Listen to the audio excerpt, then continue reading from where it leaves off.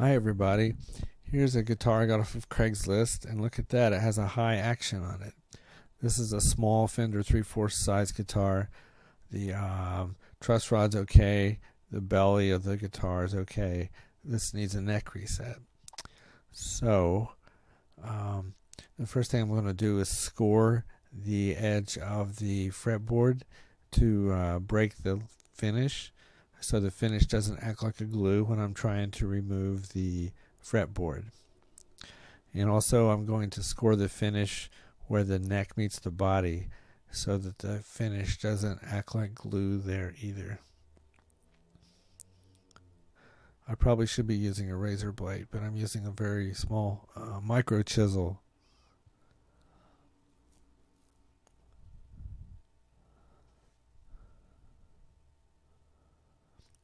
Here's my buddy Jaden. He's helping me separate the tongue of the fretboard from the body. We put an iron on it to heat it up. You know, this was very easy. It was suspiciously easy. That should have been a clue to me of what's coming, but it wasn't. So with just a little bit of heat, there was one kind of click, and then it was just free. And I didn't have to struggle like I normally do with the wood glue slowly releasing. Here I am removing the nut with my nut removal device.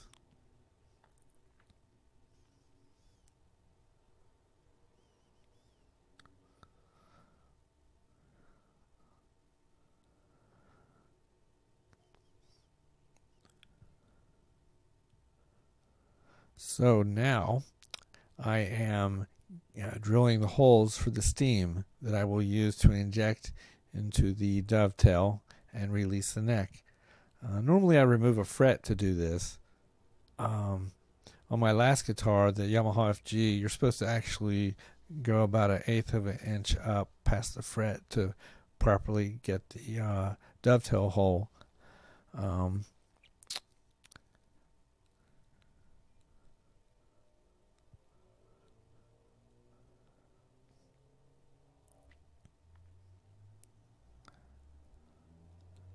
Here's part of the steam machine I put together. This is a couple sizes of hose from the hardware store with a basketball inflator needle on one side. If those couplings came loose, that would be a painful experience, just for what it's worth. Here's the espresso machine. The espresso machine allows me to adjust the amount of water and steam coming out, and that turns out to be a very good thing. Too much water can cause the finish to cloud. It can cause the pick guard to delaminate. It could, I suppose, even cause braces to come loose in the worst case. At one time, this hose actually fit onto the espresso machine. It's taking a little effort to get it on there. And once I get it on there, these circular clamps I will slide up, and then I will screw them to make sure it has a tight seal.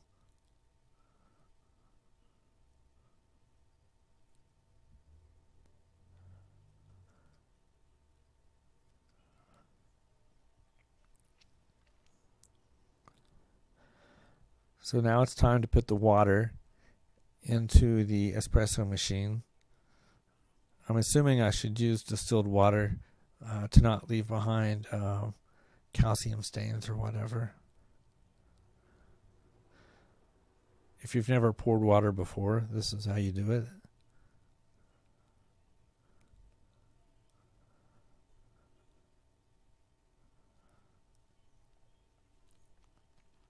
Now we've got the cloth ready, and we're getting ready to generate some steam and stick it in that neck. So look at me, expert luthier. This is all going so quickly, going so well. I must know what I'm doing. But what I don't see there, I don't see steam coming out the other hole. And I should have paid attention to that. But I didn't. I'm very nervous about holding this skin burning device and keeping water out of the guitar. Let's try the other hole. Okay, I stuck it in there. But there's no steam coming out the other side. So you know what that means? That means there's no dovetail there. my whole approach is wrong. So I always wanted to try to do a quick neck reset. I guess I'm going to do it. I'm getting out the saw, and I feel bad about this, to be honest, because it's a nice looking guitar. But here I go.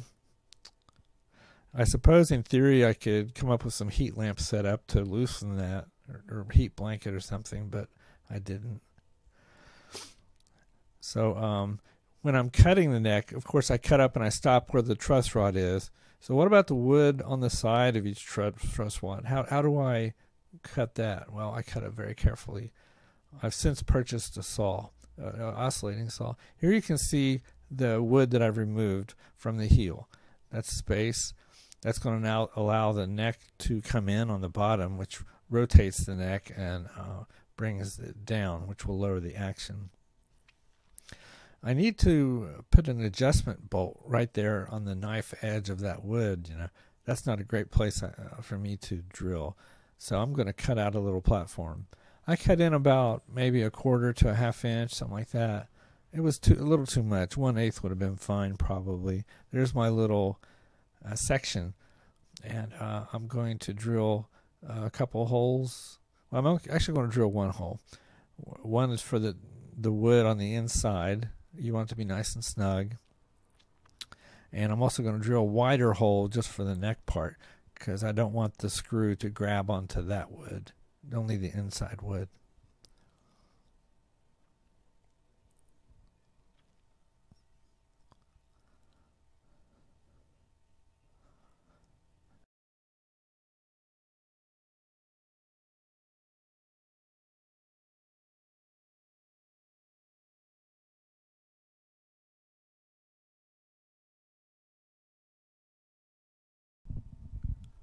And there it is, a cheap guitar with a adjustable neck angle. That's something you usually only see on expensive guitars.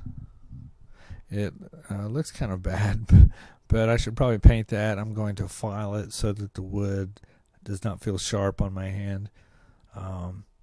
So far it really doesn't bother me playing at all, so it's not really a concern of mine. And you can see that the tongue, the part of the fretboard, is sticking up a little bit.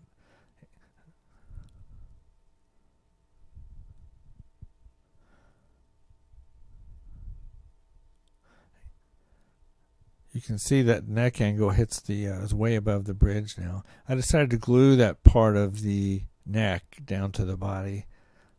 It's going to create a little bit of a ramp, and that's fine. This is a level, and I put masking tape on the level, and then I super glued a strip of 400 grit sandpaper to the masking tape. In theory, that masking tape is going to come off again. So now I'm going to do a fret level. The frets are very unlevel on this. So I'm going to start out by using a magic marker and putting a black mark on the top of the frets.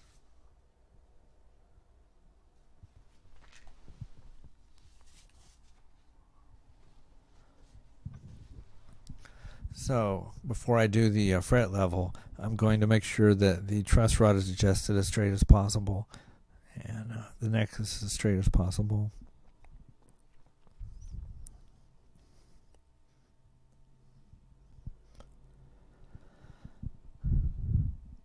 So now I start this process of gently rubbing it back and forth, and then taking a look at what frets still have marker on the top.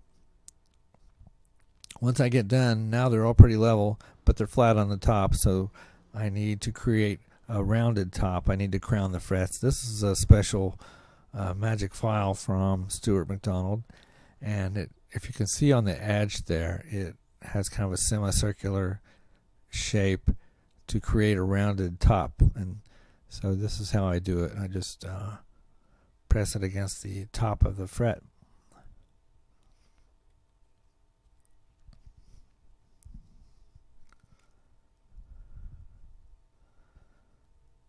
And this is my Stuart McDonald fret dust evacuation pneumatic system I'm using.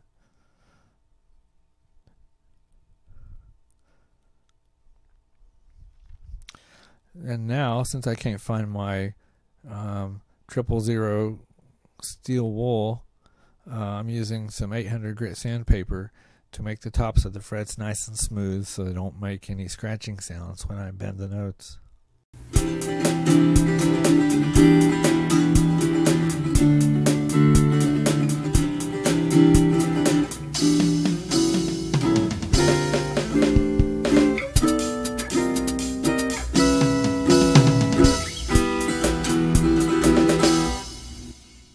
So I think it sounds pretty good, and I can play it way up high. Here's the final result of all this work. If you look originally from the factory, this came with an action of 0.240, 240 thousandths on the low, 232 on the high. And look at the progress I've made. 0.057 on the low and 49 thousandths on the high. That was a ridiculously high action that came from the factory. With the nut was cut very poorly. I had to recut it. There were sharp fret ends. There were uneven frets. I had to do quite a bit of work on this. I wish Fender didn't loan their name out to a company that's not even attempting to produce a student-grade instrument. But at least I was able to make it better. So I hope you enjoyed this and found it useful. Thanks.